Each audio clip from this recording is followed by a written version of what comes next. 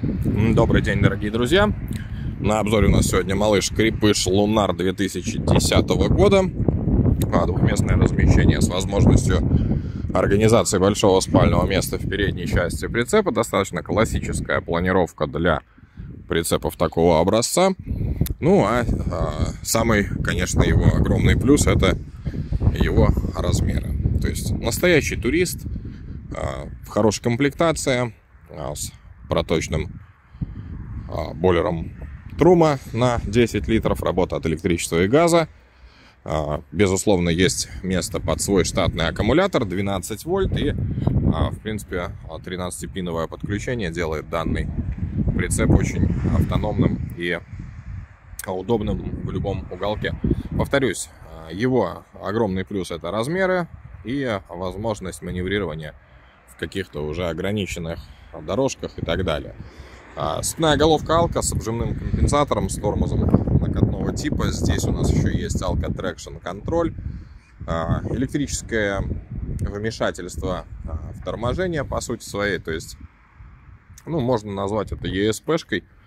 Если мы видим, сейчас я возьму ключики от багажника. Если мы видим, что у нас прицеп пытается сложиться, то электромоторы, они, по крайней мере, берут и каким-то одним из колесиков притормаживают. То есть здесь в этом плане, опять же, должно быть 13-пиновое подключение.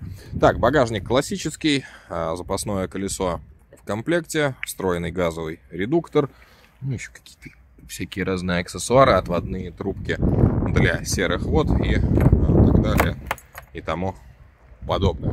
3 створки окна в передней части прицепа, вариация с подоконником, но подоконник короткий, так что никаких бед он не принесет. Тент-палатка с любой из сторон, как мы уже с вами договорились, не одна, можно 2. ТТФРТ 250 сзади справа, зона санузла, и здесь у нас свой бачок. Слив серых вод, безусловно, текет это все дело в прямом смысле самотеком. То есть один из патрубков, вот этот, допустим, это из зоны санузла, и второй из зоны кухни. Оригинальные литые диски, бокс установочный для аккумулятора и вход электричества 220, крышка коннектора погружного насоса внешнего и доступ к, скажем так, газовой части бойлера трума. То есть это приток и выхлоп при работе от газа. Так, фасад с окном. Это окошко в зоне кухни, как правило. 2 канистры — это к прицепу, подкатная и канистра, отвечающая за чистую воду. Также тент-палатка имеет место с этой стороны. Здесь вы уже сами определитесь, какой она вам больше нужна. Так, ну, давайте, в принципе, погода нелетная. Посмотрим, что внутри. Дверь на 2 стороны. Так, что у нас есть тут? На входе нас встречает пульт управления космическим кораблем.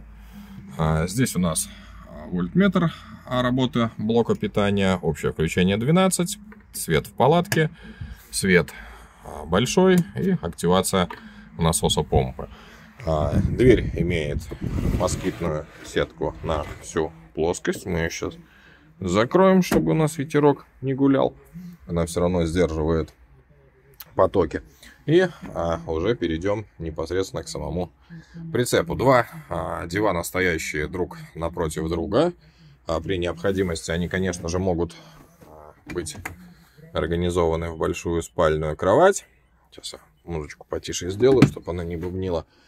Итак, здесь достаточно длинные диваны. Их использовать можно и не раскладывая.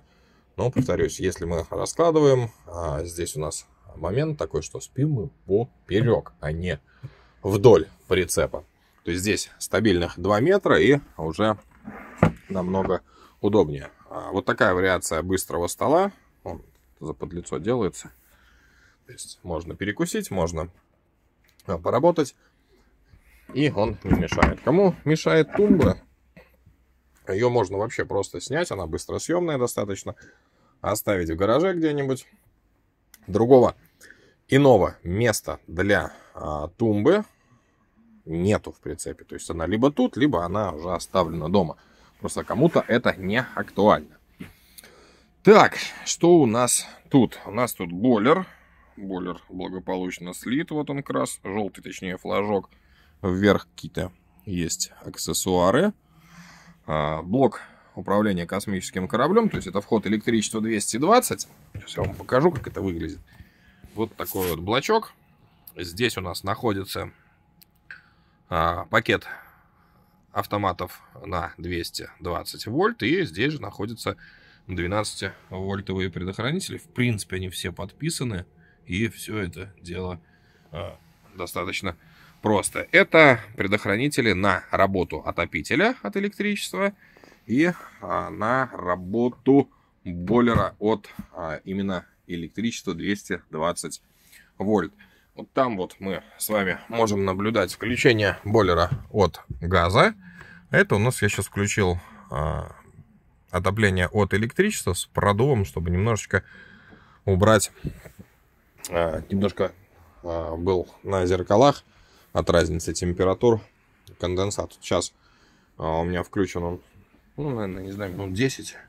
Ну, такой слабый теплый воздух по раздуву идет. То есть немножечко просто, чтобы погоняло воздух по прицепу.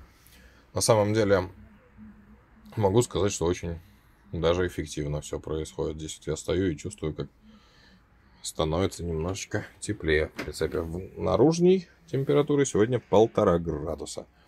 Так, шкаф у нас есть с перекладинкой для плечиков верхней одежды, штанга, антенны, сам отопитель трума, как мы уже с вами выяснили, газовая часть с механическим пьезоподжигом, электрическая, разобрались с раздувом, и сейчас все у нас замечательно работает. Напротив у нас стоит вот такой вот Тетфорд с большой морозильной камерой. Работает он от электричества 220, работает от газа, и при наличии 13-пинового подключения на вашем тягаче будет работать от 12 вольт. А над холодильником мы видим с вами телевизионную точку, то есть это выход антенного кабеля 12 вольт и розеточка 220 вольт.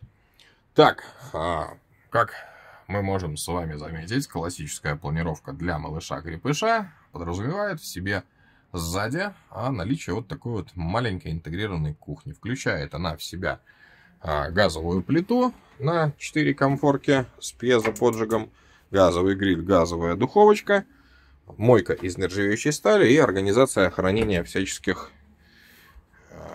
аксессуаров для того, чтобы можно было с комфортом тусить. Здесь у нас запасные крышки для канистр подкатных, да, вот они даже нарисованы. Ну, короче, какие-то еще куча нужных и ненужных вещей. Так, здесь у нас есть органайзеры для хранения уже сухой посуды. И в некоторых видео я говорю о том, что мы сушим вот тут, а потом уже ставим ее в стационарное место, сушилку. Ну, давайте понимать, что это все-таки немножечко продлит срок эксплуатации вашего каравана. Так, зона санузла. Конечно, это комбинированный вариант. И смотрите, как он выглядит. Здесь поворотный Тетфорд. Очень интересный. С электрической помпой смыва. Лейка телескопа, ножа, кран. Так, обязательно надо убрать этот коврик, дабы вы смогли рассмотреть состояние пластикового поддона. Оно как раз таки в безупречном состоянии. Есть шторка для того, чтобы при принятии душа мы не замочили унитаз. И вот такой вот у нас получился Lunar 2010 года выпуска в наличии по адресу Псков Николая Васильева 82А. Прицеп свободен в продаже, так что если для кого-то это актуальное предложение, стоимость каравана будет безусловно в ссылки под описанием в ролике. Ну и сайт Autochoice, где всегда точная информация о наличии и ценах. Дублируется все в инстаграме Autochoice Псков, достаточно легко найти. Вас благодарю за просмотры, до новых обзоров и встреч у нас на площадке. Всего доброго.